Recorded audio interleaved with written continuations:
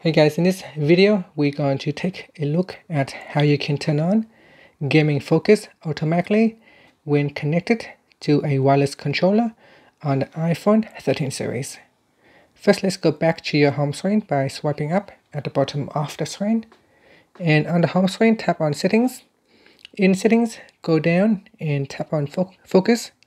Then here tap on gaming. If you do not see gaming, you can tap on the add button to add in a gaming focus.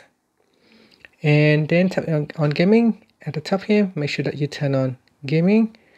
And then tap on wireless controller. And then tap on turn on automatically.